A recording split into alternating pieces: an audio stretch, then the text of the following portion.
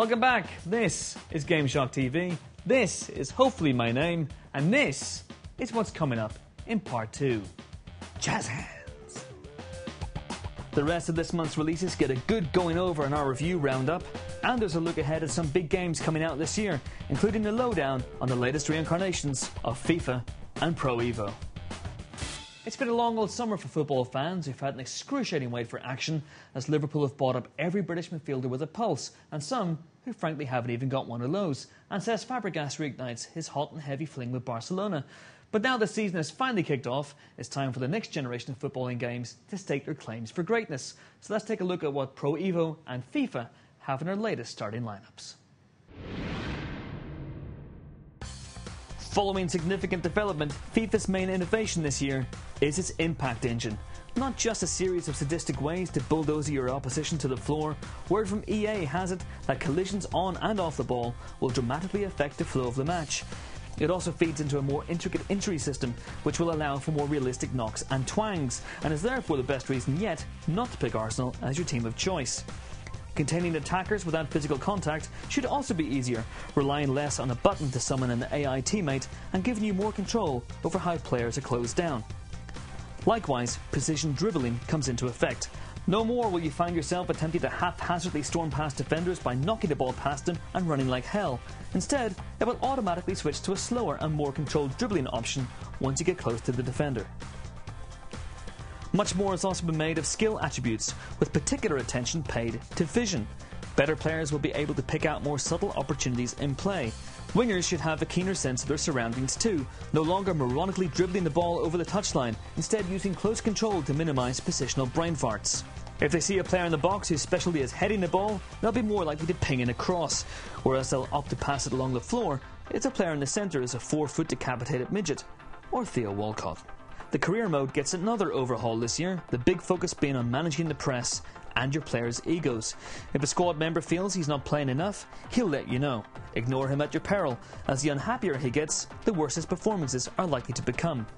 Transfer markets are more nuanced, as some clubs will chase the big players, whereas others will focus on a bit of wheeling and dealing, and postpone offers to the deadline to see what else transpires first. Pro Evo this year is more about building on the changes from last year than redesigning the wheel. Overhauled AI should mean that your fellow players will make runs to give you space, rather than just homing in on the ball, and there's a new impact engine similar to FIFA's. Along with closer control and ironing out some bugs, the biggest implementation is the ability to control 2 players at once, elevating playing with yourself to a new art form. Clicking the right stick in a teammate's direction will allow you to control his run. In theory, this will mean you can tear apart the opposition with the kind of passing that AI would blindly ignore. In practice, this looks slightly tricky to pull off, but with the welter of other skill options available to Pro Evo players, once mastered, this could well create the best and most intelligent simulation of playing in a team yet, cutting out dodgy AI completely. For the veteran football gamer, Konami is clearly intent on giving you the most detailed way to mould the game on your own.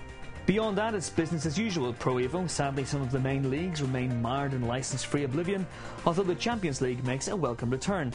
Last year's effort was generally a blast to play, so here's hoping the small polishes Konami have made will add up to the most serious and nuanced Pro Evo yet. Apparently, it is laid down in ancient and irrefutable law that no man shall play video games in July and August, which leaves the pickings particularly slim on the shelves this month. Since games publishers have clearly never experienced an English summer, we've put together the best of a very scraggly bunch with which to while away those rainy days in front of the TV. While never quite becoming household names, the first 2 Call of Juarez games were solid enough forays into rarefied Western genre. This time round, horses have been replaced by SUVs and 6-shooters by Uzis, as the series comes bang up to date in what's being billed as a modern-day Western. In reality, it's nothing of the sort, instead coming across as a preposterous 80s action movie, replete with such touchstones as exploding helicopters and liberal use of the word muddy funster, not to mention the body count that makes Bad Boys 2 look like Brideshead Revisited. Such is the relentlessness of the carnage, it's almost a satire on the futility of the war on drugs. In this game, that war is being fought against the titular Mexican cartel by 3 maverick cops, namely sassy FBI agent Kim Evans, dodgy DEA operative Eddie Guerra, and grizzled Vietnam veteran Ben McCall, a distant relative of Reverend Ray from the previous games. Once you've chosen your character, you stick with them throughout the game, with the other two playable cooperatively on a drop-in, drop-out basis. Missions mainly take place in the mean streets of LA, packed with pimps, whores, pushers and strippers, and while it's almost monotonously explosive, some intrigue is offered by the overlapping story of the three characters. The multiplayer offers little originality other than a rudimentary buddy system, and overall it's a mainly tawdry piece of entertainment. Nevertheless, it keeps you coming back for more, perhaps proof that bad games can be good. With little flying onto the shelves at the moment, it's up to the download-only titles to step up to the plate, and Bastion does so with style. Playing as a kid abandoned in a world that's all but destroyed by the mysteriously unexplained calamity, you must hack, shoot and pulverize your way through a series of imaginative monsters to rebuild the fallen civilization. This makes for a fascinating action RPG, enhanced by some gorgeous hand-painted design and atmospherically drawling country and western music.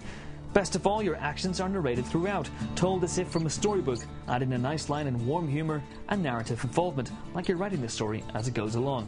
Cinder brick stout sure goes down smooth, then stays in your gut like a rock. Weaponry comes in the usual flavours of throwing, shooting and bludgeoning, but all upgrade in a neatly idiosyncratic manner. Quirkily powered potions increase character abilities, but the real genius is in the way upgrades can be used to alter the difficulty. Some will give you greater experience points, but make your enemies faster and harder to kill. It all binds together to make Bastion that rarest of things, an addictive, immersive and stunningly designed game that's well worth every penny. Back in the mists of time, otherwise known as the 1990s, so-called God games were all the rage in the PC, with genre pioneer Peter Molyneux's seminal Populous leading the way. From Dust is a thinly veiled tribute to that game, with one of the levels cunningly titled Swenny Lom, which our crack team of backward readers have deciphered as spelling out Pete. As for the game, it takes the God concept back to basics, with none of the micromanagement that dogged later incarnations. Following the story of an ancient shamanic tribe, your only on-screen presence is a tadpole-like cursor known as the Breath, with which you can manipulate the landscape, picking up great swathes of earth, water, lava, and in later levels, exploding trees. A constant battle against the elements, you have to protect your citizens, 5 of whom are required to form a village, which then enables them to learn a new skill. Rerouting rivers, building walls from lava and bridges from dirt, it's essentially a geology simulator with a mystical tale thrown on top. But as levels become more complicated, it becomes something of a plate spinning exercise as you frantically tend to different areas of the map. Nobody said it was easy being God. Not to leave you with a downer, but as autumn spreads its gloomy shadow over what is frankly a sorry excuse for a summer, the clamour for the more prestigious titles in the pipeline becomes more and more deafening. Following years of derision for its shaky sequels, Driver makes its belated return finally, while Assassin's Creed will be hoping to avoid consumer burnout with its third title in as many years. Here's how they're shaping up so far. Hi, I'm Steve Hill. This, as ever, is GameShock TV. We're here for the Ubisoft Summer Seaside Spectacular in West London, nowhere near a beach. They've got ice cream and video games.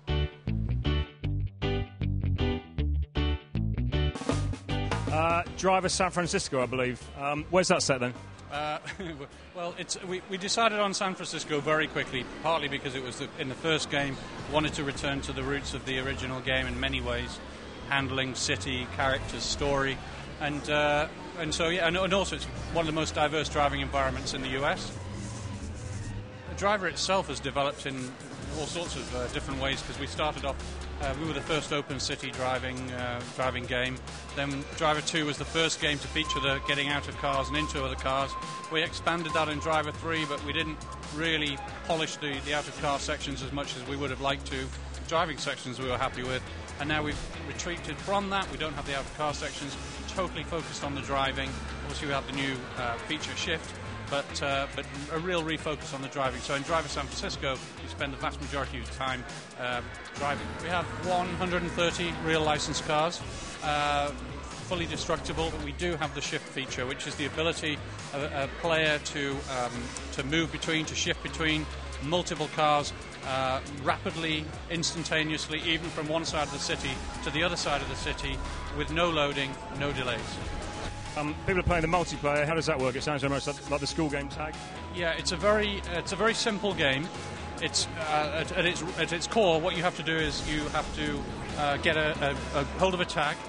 You score 1 point for every 1 second. First player to 100 points, but if you get hit by someone when you have the tag, you lose it.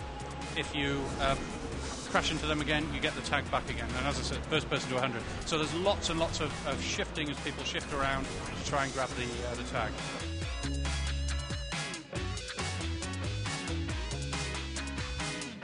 Two of the main improvements that we will have in the game is the hook blade, which is a new weapon Ezio can use. Also as a tool for navigation that allows him to climb faster, ride zipline, and as a weapon it creates a bridge between the navigation and the combat. The other big element that we are introducing is the bomb crafting. Throughout the game the player will be able to collect a variety of ingredients, and with them he will be able to craft bombs that will fit his playstyle. We have again the multiplayer aspect for the second iteration of it. It was introduced in Brotherhood, and since then we really pay a close attention to the player feedback. We are making sure that it will have a better connectivity with friends, better matchmaking, but also we are a lot of new content in it. Customization of your character, new maps, new game modes, and as well as a new series of assassination available in the multiplayer.